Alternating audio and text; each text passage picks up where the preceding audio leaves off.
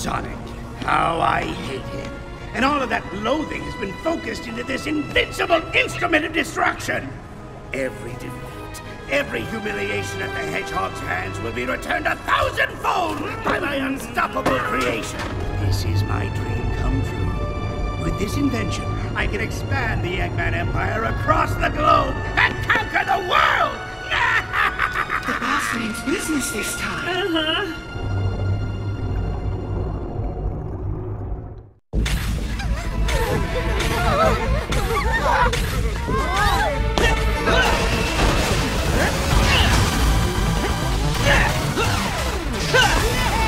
Is everyone okay? We are, thanks to you. Cutting it kind of close, though, pal. Yeah, that's pretty much how I roll. Okay, let's finish this, Eggman. It will be your finish, Sonic. Behold the power of my ultimate masterpiece! Huh? Shadow, it's you? Zavok! Metal! Chaos!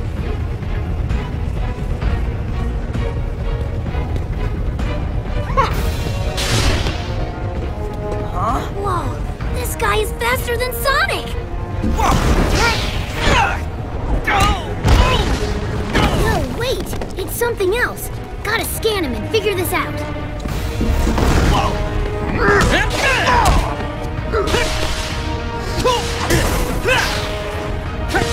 What are you? How are you doing? Nice! Tails? I need to know what's going on with this guy! I'm trying, Sonic, but these readings are all messed up. They don't make any sense. Running out of time here, Tails!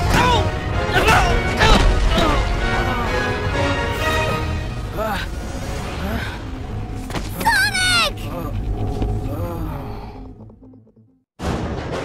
Eggman's army is unstoppable! Without Sonic, the people are losing hope and giving into despair! Despair is a luxury we don't have. I still dream that Sonic is with us. Do you think he might be... I'm an optimist, but I'm also a realist. Sonic is gone, Amy, and Tails has just lost it. If we're going to win, we have to do it without them. Silver's right. We've been hoping for a miracle these past 6 months, but I'm afraid we have to make our own miracle. Eggman's army has everyone terrified.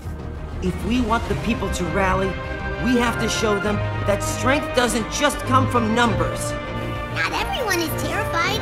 Isn't a new recruit joining us today? Yes, a survivor from the city, right?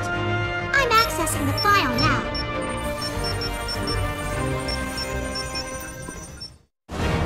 Knuckles, what's the sit rep, Commander? Happy to see you're all still alive. Eggman's forces have chewed through our defenses at Green Hill, and the resistance in the city is reporting that whatever it is that finished Sonic... Sorry, I'm still not used to saying that. Whatever it is has got them running in fear. All except for this brave kid, who survived the battle and made it here in one piece. Meet our newest recruit. Doesn't look like much. Neither do you, Charmy, but I still managed to find a use for your pointy butt. Here, kid, take this. We're depending on you. Okay, let's get going, everybody. The world's not gonna save itself.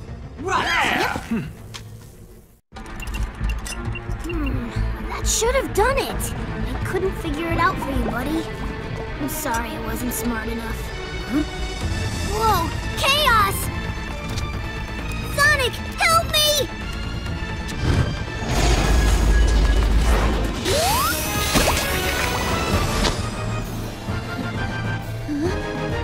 Sonic? You're alive! Wait, what? Oh, you're that Sonic from another dimension, aren't you? Right, that makes sense, I think. Do you know how you got here? Maybe the power that Eggman is using is somehow affecting other dimensions. Which might work to our advantage. I mean, everything happens for a reason, right? We need to save the world, and maybe that's why you're here, to help save the world. Either way, it's still good to see you, Sonic. Heck, it's good to see any Sonic. Fight down there! There is no reason to resist. Sickness.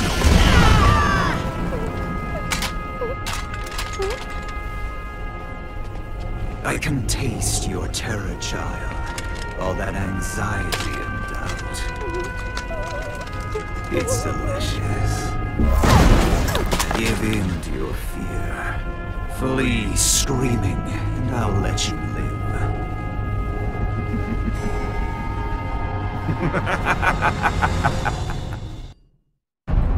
This is the end, Sonic. Oh, hey, sounds like the party started. Want to let me go and join in? No? Of course not. You hate fun. Whoa. Oh, wow. The end, huh? Let's see you try something now that I'm free. Foolish hedgehog. Getting out of your chains does not make you free. Now, come and face the inevitable. Ha! The only thing inevitable here is my foot kicking your butt.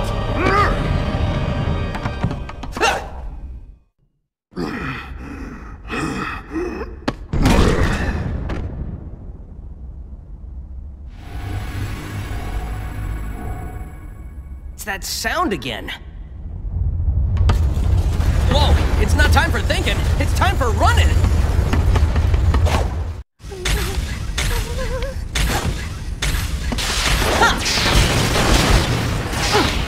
Easy there. Everything's cool. Are you here to rescue me? Can't tell you how much I appreciate it. It's been a while since I've seen a friendly face. Hey, Rookie, you still in one piece? Oh, sure. Don't even bother to ask how I am. Sonic! Amy? I'm so glad! Hold up, Amy. We're all set. Is there an exit around here? Hey, we'll be close. We gotta get on that egg in a hurry. Your concern is touching, Knuckles.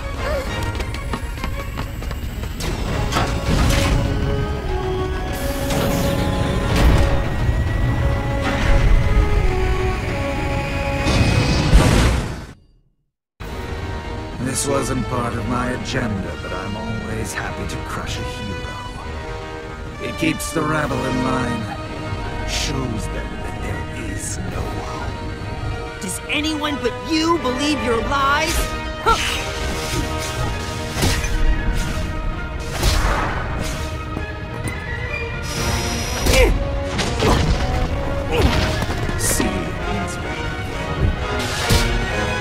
Time to tag out, Silver. I got it from here. Well, look who's back from the dead. The little blue savior. But what's that I smell? You reek of fear. Glad to see I left an impression. That's not fear. I ran all the way over here. And you haven't left an impression. I don't know anything about you, not even your name. You may call me Infinite. In the brief moments that remain to you. Oh, great. See, Infinite? Now we're getting to know each other. So, what's your favorite color? Do you like long, romantic walks on the beach? What's the source of your power?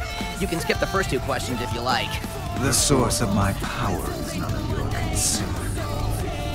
Sorry, but you've just got to share the secret of your power with me. I insist. Your insistence. Whoa.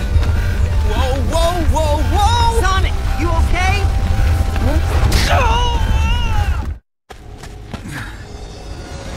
Well, you've improved since the last time, but you will still lose.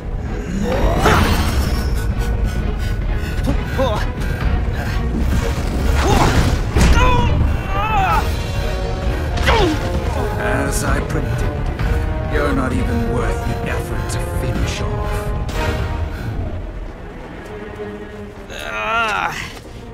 I gotta figure out the secret of his power. And with that, the disposal of the Phantom Ruby prototypes is complete. It was a defective model. It could only record the DNA of the one that triggered it. Only a being with my strength of will could ever activate it. It doesn't matter now with the lab locked down in Mystic Jungle. Which reminds me, didn't you run into Sonic there after he escaped? Yes, but he was powerless against me. There is no need for concern. You let the hedgehog live? That is a great source of concern! For you, perhaps. He has beaten you for decades, yet I defeated him in our first encounter. Phantom Ruby prototypes? And Sonic is alive? What is it? Nothing. We move forward with the plan. Of course! When it's complete, the resistance will be erased. the world will be nothing but ashes, from which a glorious Eggman empire will rise. And the Resistance will yield to the Phantom Ruby's power. All will submit.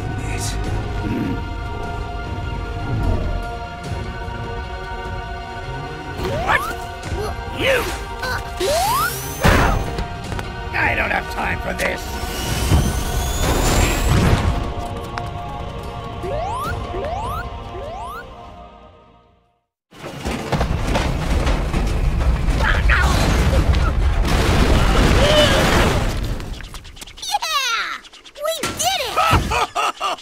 Look at you, fighting like you've got a chance to win. It's adorable. Almost makes me feel bad that we're never going to do this little dance again. In just 3 short days, my plan will eliminate the bothersome lot of you. Wait, 3 days? And what plan? If I told you, it wouldn't be a surprise. You know what they say, the anticipation of the end is worse than the end itself. Maybe not in this case, though.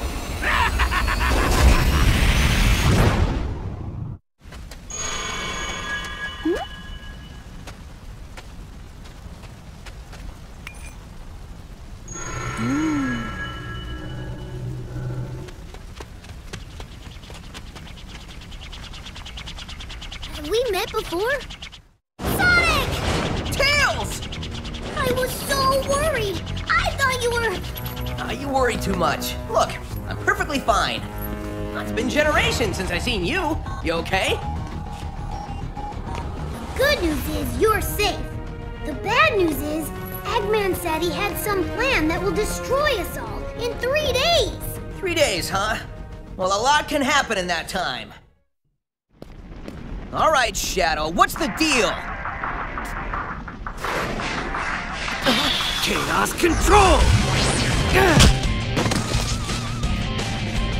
Another Shadow?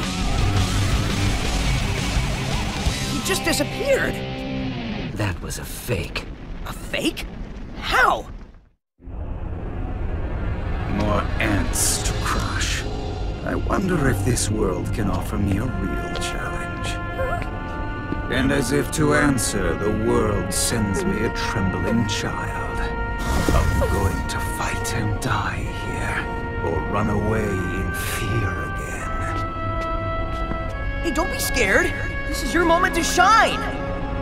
Keep going. Don't let your fear own you. Fine. I will teach you fear, then pain, and then, well, at least the fear and pain will end.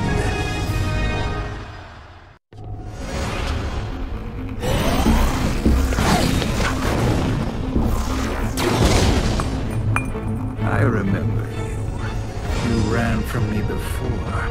You survived then, but you throw it all away now. Killed. This will be goodbye.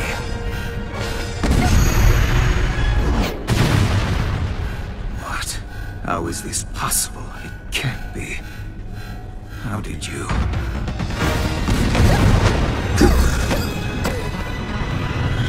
No matter. They have only 2 days left. Let them contemplate the inevitable, till I end this once and for all. Hey, that was great! We're like a well-oiled machine. Fighting a well-oiled machine.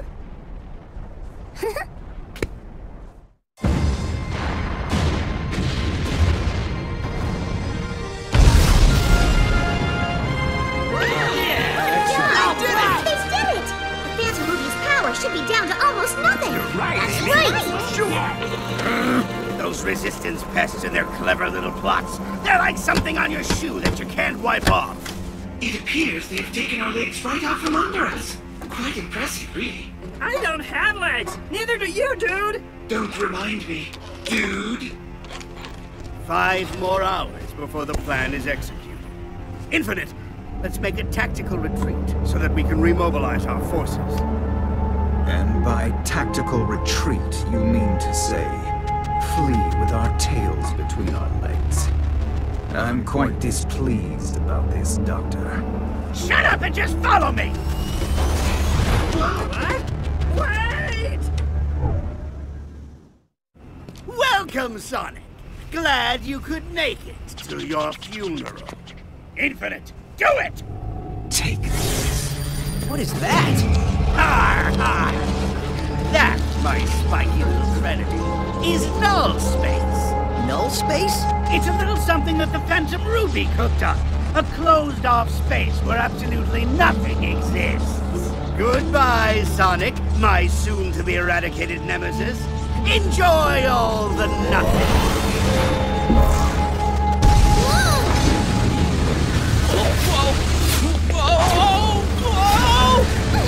Buddy, don't!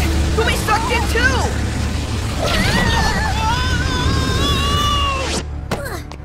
But we destroyed the Phantom Ruby's power source. Tisk, tisk.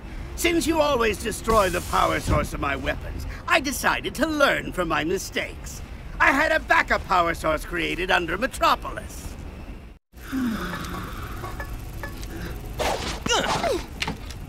Excuse me, boss?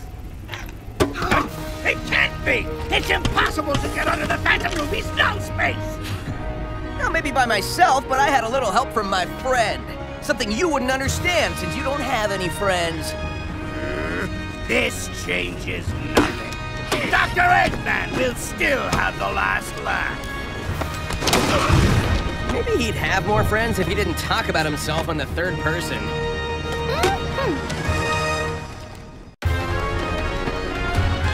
Let's go! Go!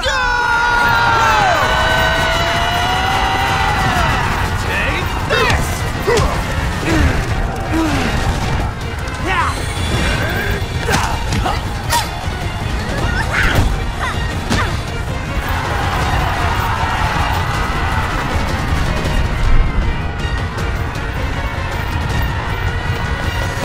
Hey, Infinite! Long time no see.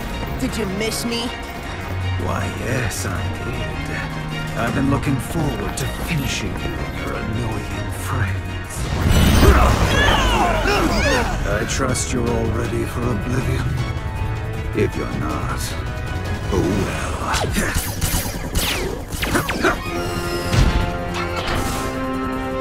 What?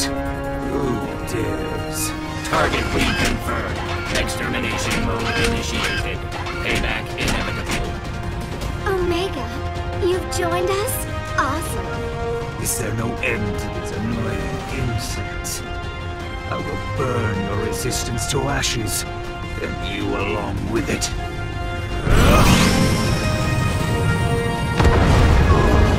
Whoa, you gotta be kidding! That's just a special effect, right? No, it's not. While we're under the Phantom Ruby's control, it's a part of our reality. Unbelievable. What chance do we have against that? The sun will fall upon you all. Boom. The end. Your pathetic lives are over.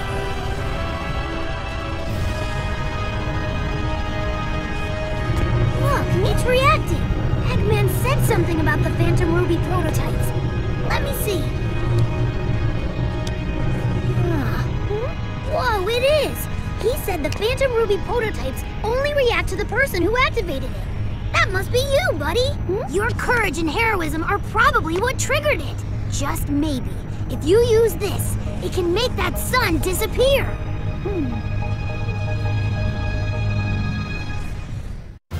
Make peace with your fate, because your lives are now over. 3, 2, 1, 0! Buddy?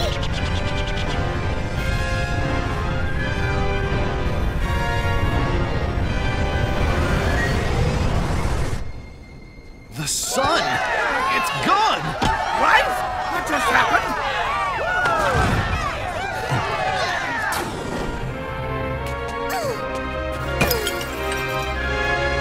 Impossible! I thought all the prototypes were destroyed! A costly oversight, Doctor. This is why I always check and double-check, as any good scientist would. This is the turning point, guys! Time to press our advantage and kick major butt!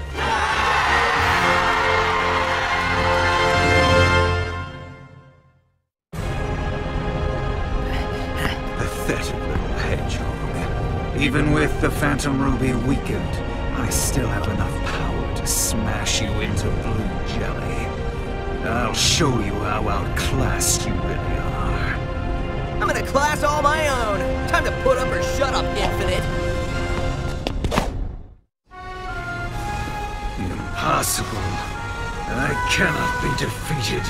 Wrong, loser. The things that can't be defeated are heart, soul, and the bonds of friendship. 3 things you and your counterfeit cronies lack. No, wait. I can still fight. Huh? You never fail to surprise me, Sonic. I didn't believe Infinite could lose. Victory will be so much sweeter when I defeat you. Don't think this is over yet, you blue nuisance! My plan just went into overtime!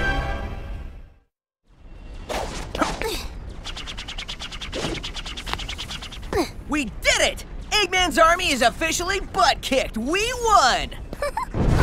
Come on, now what? Can we ever just win and have that be the end of it? Look! Gotcha! The fortress reactor was just a decoy. A true winner always keeps his trump card hidden until the end. Sonic, what's going on? There aren't less enemies, there's more! What? How can there be so many? Confirmed sightings indicate Shadow, Metal Sonic, Zavok, Chaos, Infinite. Thousands of them. What have you done? I merely incorporated the Phantom Ruby into this Death Egg robot. But that means the Phantom Ruby no longer has a vulnerable energy supply. It's an invulnerable ruby? A good deduction, Tails. This Death Egg robot has... No! I have surpassed Infinite to become the complete and ultimate form! You will be crushed by this Death Egg robot powered by the Phantom Ruby, and in the end, everything will still be just as I planned!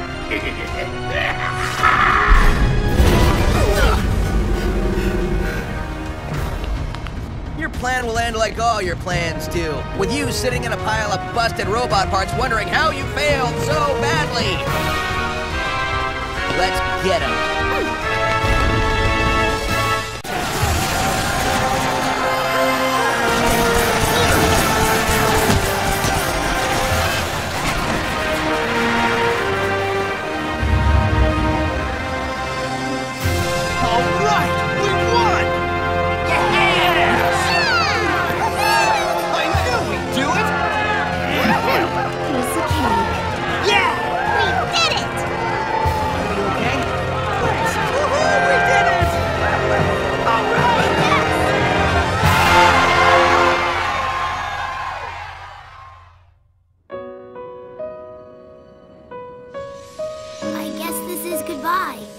Get home safely, Sonic. And thanks for everything.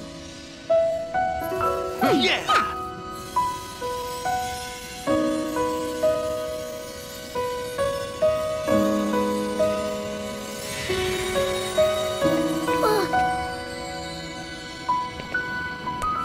Cheer up, Tails.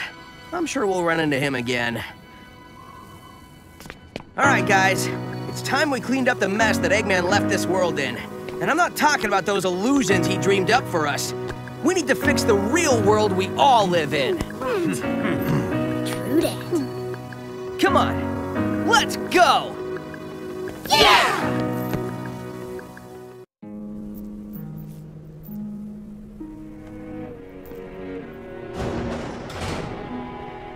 Finally, an end to this endless battle. Everyone can go back home and relax. There's no need for the resistance.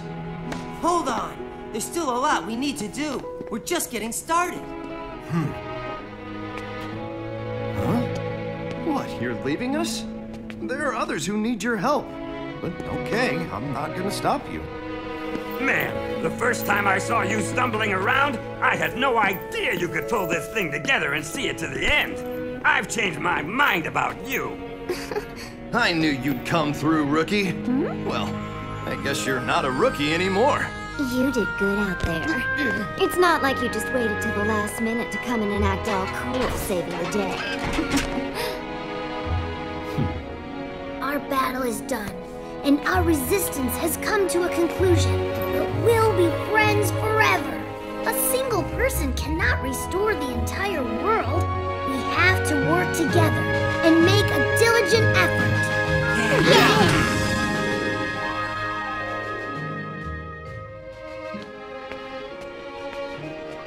Hey, you're taking off too? I was thinking the same thing.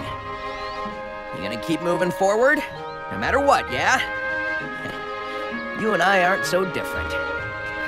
See you later, buddy.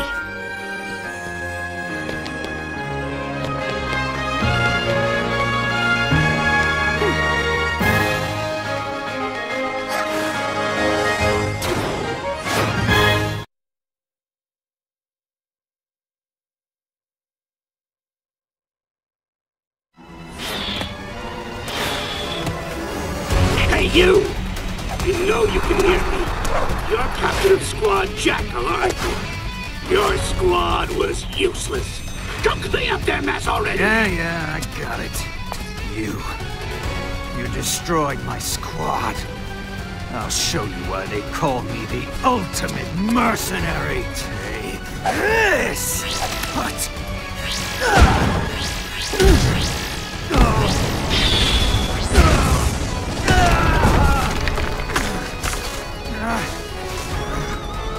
Worthless. Don't show your pathetic face around me ever again. I'm shaking. Me? Afraid?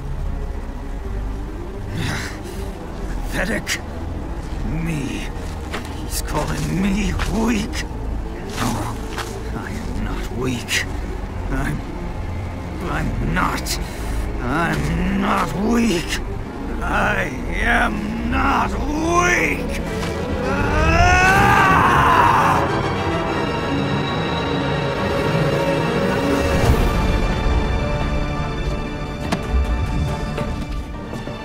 That day, I gave up my own unsightly face. I let go of the old me, the one that was so weak, so that I could become stronger. Then, at last, I obtained the power to make all yield to my will. I was reborn!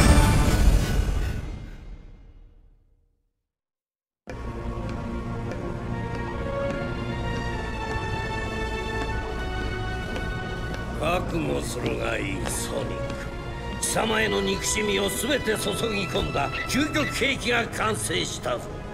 敗北の歴史、屈辱の記憶、この究極兵器で一丁前にして返してくれるわい。わしの長年の夢、エッグマンランド、いやエッグマン帝国による世界征服が現実となるのじゃ。今度のボスは本気だ。だね。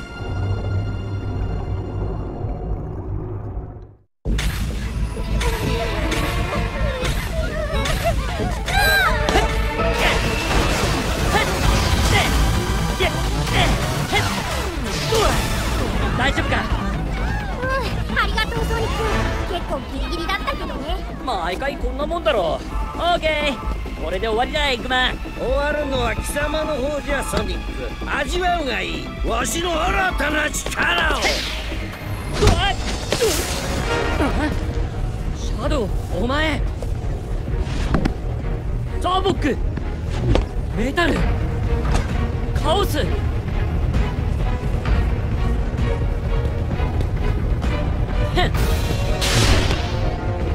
何？そんな、ソニックよりも速いなんて。いや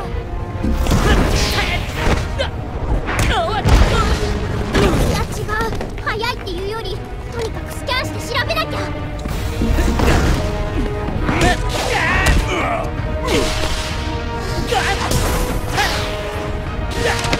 お前一体どうやって？よし、テイルス、あいつの力は何なんだ？調べてるけどデータが変なんだよ。全く理解不明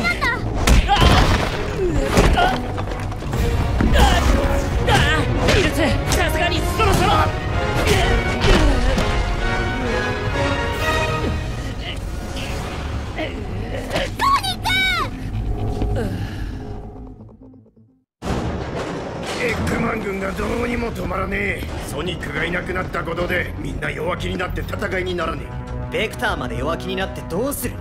私今でもソニックが一緒にいる夢を見るの。もしかしてソニックは。俺もそう思いたいが、現実はソニックはいない。そしてテイルスも行方不明のままだ。今はあの二人抜きでやらなきゃならない。その通りだ。我らはこの半年間奇跡を願ってきたが、やはり奇跡は自分たちで起こすべきだ。みんなエッグマンの大軍に怯えちまってる。みんなを勇気づけるためには戦いの優劣は物量じゃないってことを見せてやらないとな。でも怖がらない人もいるよ。今日も新入りが来るんだよね。ああ、市街地の生き残りだとか。ファイルにアクセスしてみるわね。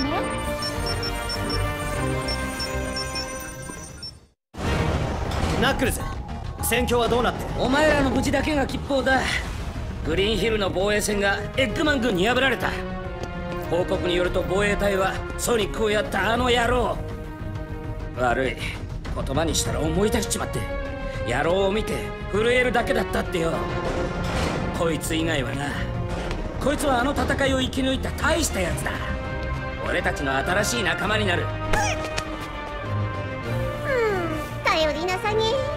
言うじゃねえかチャーミー。先輩として可愛がってやれよな。新入り、こいつを持ってけ。頑張れよ。よし、じゃあ行くぜみんな。世界を取り戻すぞ。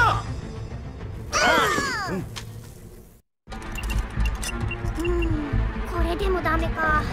どこが悪いのかすらわからないや。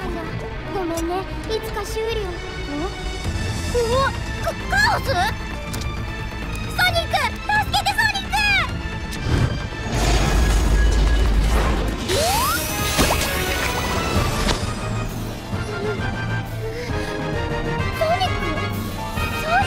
生きてたんだね。あれ、君は別の世界のソニックだよね。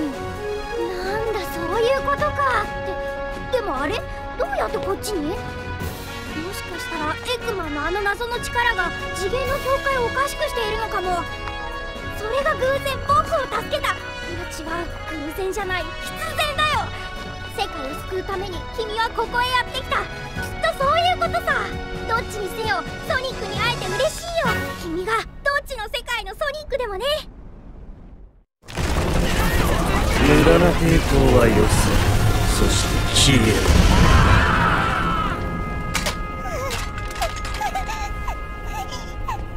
貴様の恐怖心を感じるぞ。絶望に落ちた弱き心。実に甘美だ。恐怖におののき無様に泣き叫べ。うまくできたら見逃してやるぞ。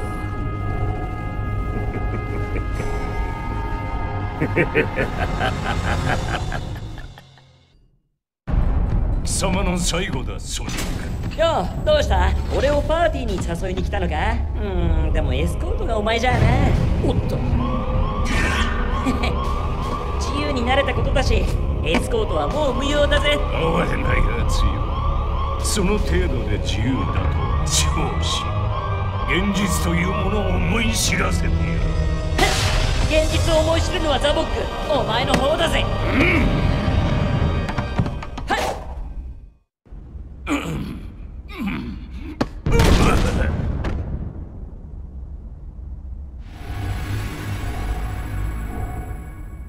この音どこかで。おっと、それどころじゃない。早くここを出ないと。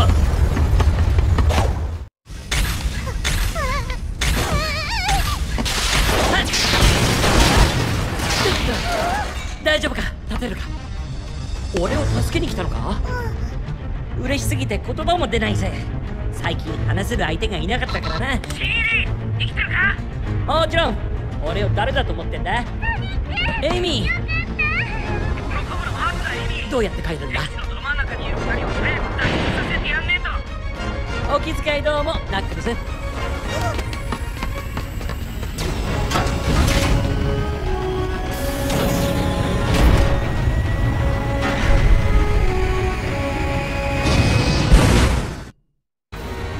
想定外だが、ヒーロー気取りの偽善者をいたぶるのも悪くない。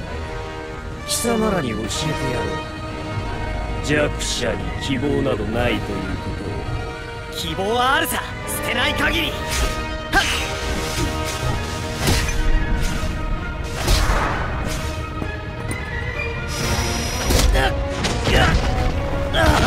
捨てたのは命だったな。選手交代だ。あとは任せろ。どこの死に損ないかと思えば青い救世主君か。貴様からは匂うぞ、恐怖がな。この俺に敗れた記憶が蘇ったか。匂い？気のせいじゃないか。名前も知らないお前のことなんて全く覚えてないぜ。俺の名はインフィニット。会うのはこれが最後になると思うがな。じゃあインフィニット、ついでに教えてくれ。お前の好きな色は？寂しい夜に聴きたい曲は？お前の力の秘密は？なんなら最後のだけでもいいぜ。俺の力の秘密など貴様には関係ない。そりゃ残念。だったら力ずくで教えてもらうぜ、仮面野郎。面白い、やってみろ。うわっ、ソニック、前から来るぞ。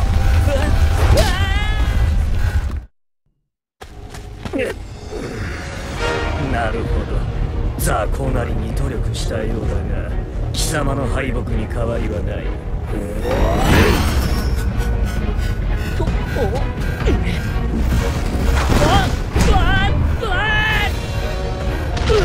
予定通りの結果だ。貴様のようなゴミにとどめを刺すまでもない。くそ、やっぱりあいつの力の秘密を突き止めないと。これで試作型ファントムルビーの廃棄は完了です、ドクター。こいつは最初に起動させたものしか使えん欠陥品じゃからな。ええ、俺並みの精神力がなければその起動もできません。ミスティックジャングルの研究所も閉鎖したし、これで。そうじゃ貴様、あそこで逃げ出したソニックに会ったそうじゃな。はい、だが俺の前ではただのゴミ。気にする必要もありません。見逃したのか貴様。ゴミと危険物の区別もつかんのか。これは失礼。ソニックに負け続けたドクターとは違い、俺は勝ったことしかないので。ファントムルビー試作型？ソニックが生きてるって？どうした？何も。計画は予定通りに。無論じゃ。時来たればレジスタンスどもは消滅し、世界は怪人に帰す。栄えあるエッグマン帝国はそこから生まれいずるのじゃ。そして世界中のゴミどもはファントムルビーの力に恐怖し、ただひれ伏すのみ。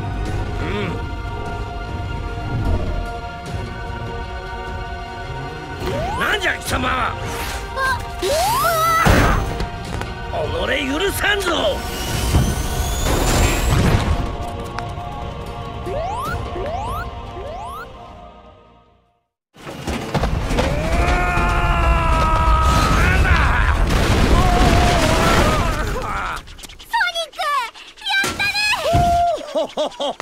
どんなに抵抗しても対局は変わらん哀れなやつよ。こうして貴様らと遊ぶのも最後かと思うと感慨深いの。きっちり3日後、わしの計画で貴様らは皆消滅するのじゃ。3日後？計画って？言ったらサプライズにならんわ。よく言うじゃろ、絶望を待つ苦痛は絶望そのものに勝ると。例えが難しすぎたかの。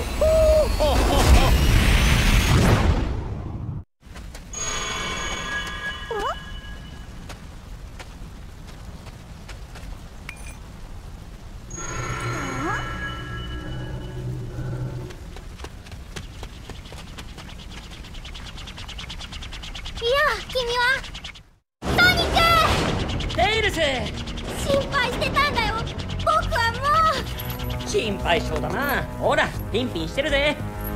お前は久しぶりだな。元気か？ソニックが無事でよかったけど、悪い知らせもあって、エッグマンが僕らを3日で滅ぼすって宣言したんだ。3日でだよ。3日か。それだけあれば十分だ。シャドウ、一体どうしたって言うんだ？倒すコントロール。シャドウがもう一人消えた。こいつはフェイクだ。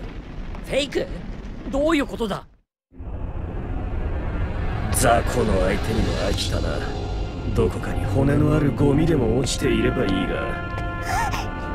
ゴミの方から来たか、それとも運悪く迷い込んだか。戦って死ぬか、逃げてなぶり殺されるか、好きな方を選べ。ピンチの今こそ見せ場だぜ。怖い時こそ前に進むんだ。いいだろう、恐怖を教えてやる。それから痛みだ。もっともすぐに何も感じなくなるかな。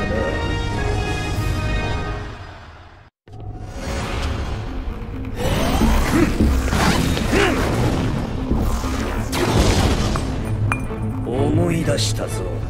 貴様はあの時見逃した。せっかく拾った命をわざわざ捨てに来るとは。バカなゴミだ。終わりだ、消えろ。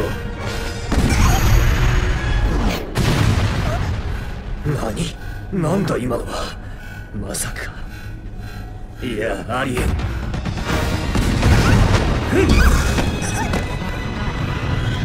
まあいい。どのみちあと2日の命だ。せいぜい全てが終わるまでの間、悪あがきしてみせるがいい。やったな。俺たち息がぴったりだぜ。少し息が辛そうだけどな。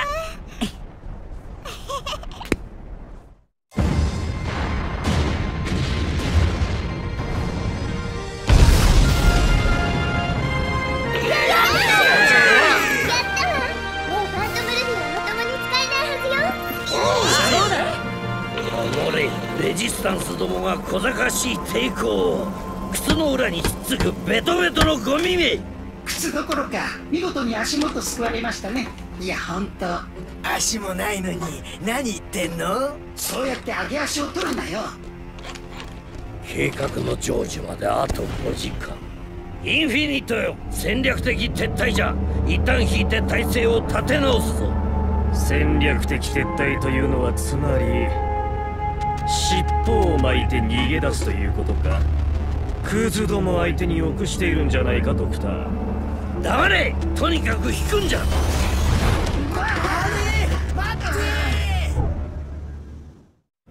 よく来たソニック。自らの葬式に間に合って何よりじゃ。インフィニットやれ。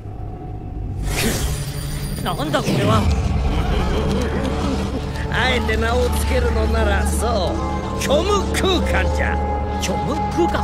ファントムルビーによって作られたあらゆる次元から閉ざされた無の世界じゃ。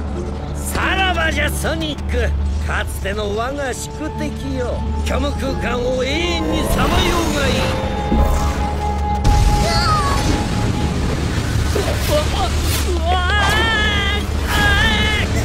よせ、放つんだ。お前まで一緒に。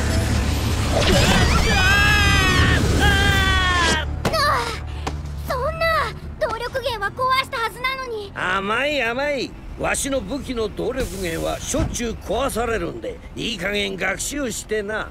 メトロポリスの地下に予備を作っておいたのじゃ。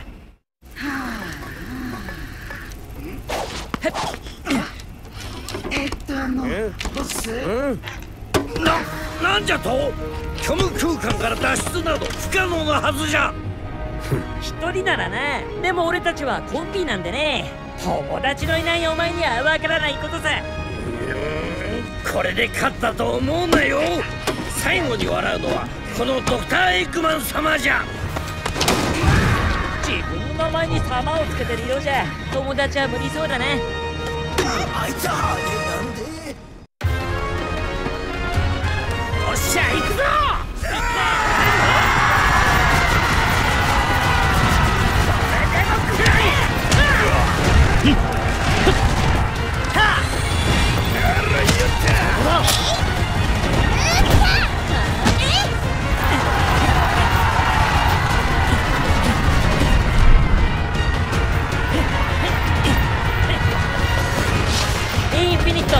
久しぶりだな。会えて嬉しいぜ。奇遇だな、俺もだ。貴様らをすりつぶすのはたまらなく楽しいからな。すりつぶされる準備はできたか。まあできてなくとも構わんが。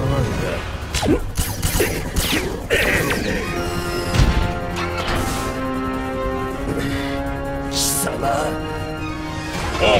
確認。排除モードに移行する。銃突撃シーケンス始動。オメガ、あんた生きてたのね。すごいわ。うるさいゴミどもが次から次へと。貴様らまとめて灰にしてやる。地獄の豪華でな。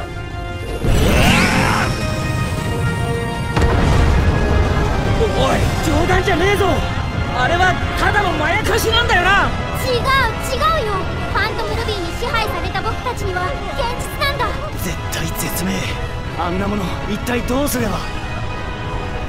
あの太陽を落として焼却処分じゃ。ドーン。ジエンド。つわものどもが夢の後じゃ。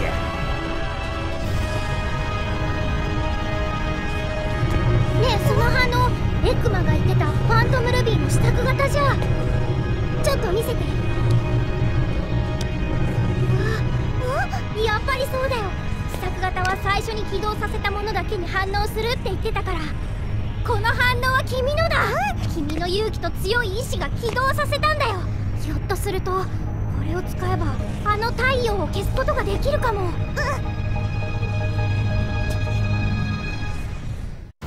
運命を受け入れろ。貴様らはここで終わりだ。おお3、2、1、0じゃ。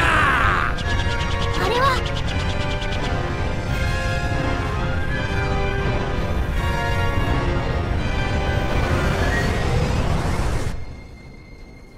太陽が消えたぞ。なんじゃと。な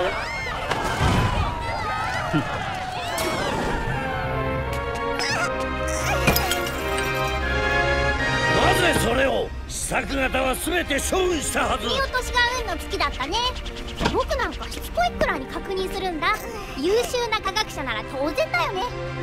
野郎ども、準備はいいか。反撃の時は今だ。ヘッドマンをぶっ飛ばすぞ。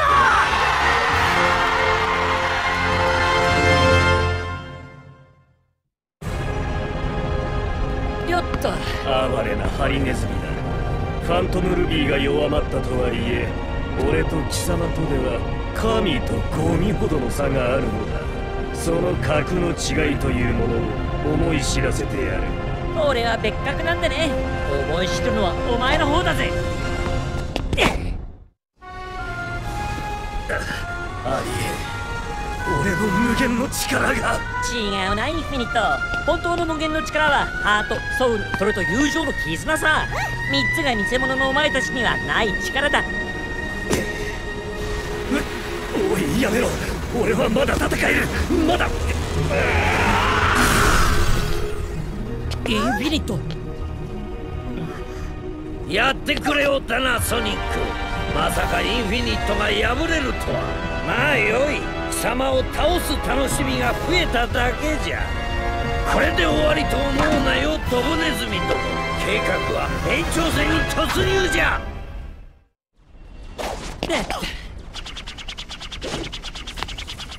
やったね。これでエッグマン軍もディエンド。俺たちの勝利だ。今度はなんだ。すっきり勝って終わりにさせてくれよ。見て。バカめ。要塞の動力炉はおとりじゃ。真の勝者は最後まで切り札を隠しておくものよ。どうなってんだソニック。電池が減るところが増えまくってんぞ。お腹すありえない。確認できる反応だけでもシャドウ、メタルソニック、ザボック、カオス、それにインフィニットまで数万の軍勢よ。何をしたエッグマン。ほうはははは。ファントムルビーをこのデスエッグロボに組み込んだのじゃ。そんなエネルギー供給の弱点がなくなったってことは、ファントムルビーは完全無欠の存在に。察しがいいのをテイロス。もはやこのデスエッグロボ、いやわしはインフィニットをも超える完全体となった。貴様らはファントムルビーの力を得たわしによって滅ぼされ、我が計画は成就となるのじゃ。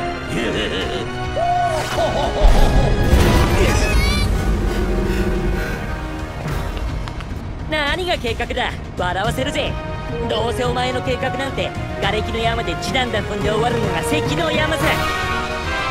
みんな行くぜ。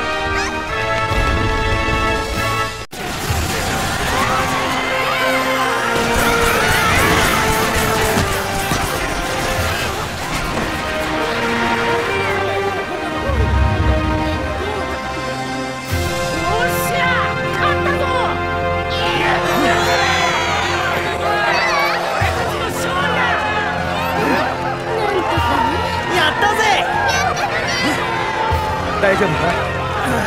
俺たち勝ったんだな。勝ったぞ。や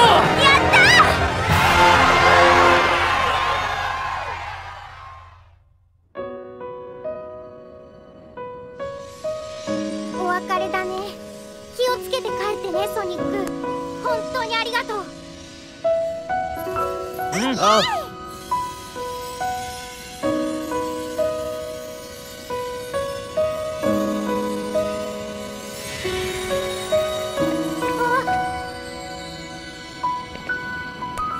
元気出せって。きっとまた会えるさ。さてみんな、しんみりするのはここまでだ。これから大忙しだぜ。世界を元通りに直さないと。仮想じゃない、心の通った現実の世界にな。ああ、そうだね。よーしみんな行くぞ。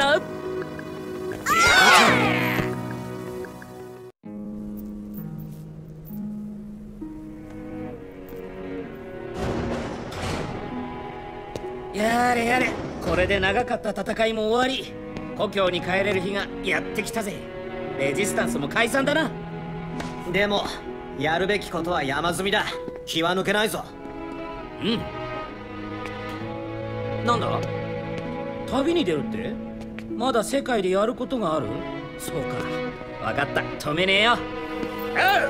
お前さんを最初見た時はテンパりまくっててよ。一体どうなることかと思ったが、見直したぜ。テイステスだ。俺はずっと分かってたぜ、新入り。おっと、もう新入りだなんて呼べねえな。あんた大活躍だったわ。ほんと、どっかでずーっと寝てた誰かさんとは大違い。戦いが終わってレジスタンス軍はこれで解散だけど、僕たちはこれからもずっと仲間だよ。世界を修復する大仕事は一人じゃできやしない。みんなで力を合わせてコツコツ作っていくしかないんだからね。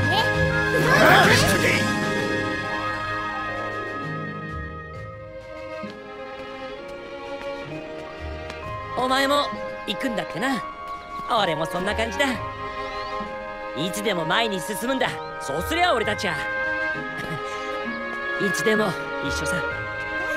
じゃあな、相棒。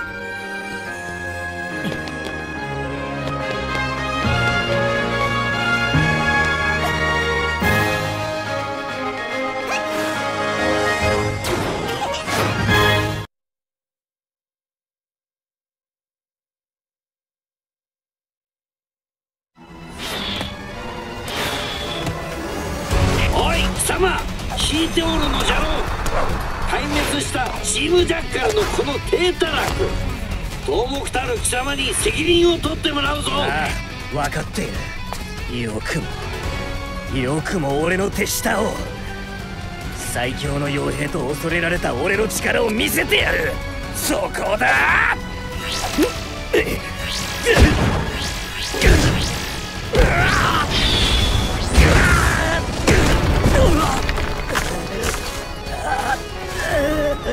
不愉快。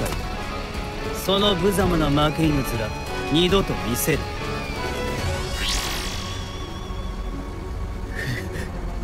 震えているのか、この俺が恐怖を。負け犬、この俺が弱者だと。違う、俺は弱くなんかない。俺は俺は弱くない。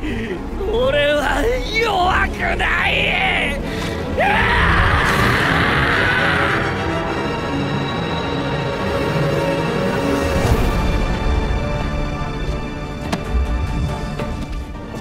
あの日、俺は俺自身を無様な顔と共に捨てた。弱者としての自分と決別し、揺るぎない圧倒的な強者になるために。そしてついに俺は無限の力、全てを屈服させる力を手に入れ、最強の存在に生まれ変わったのだ。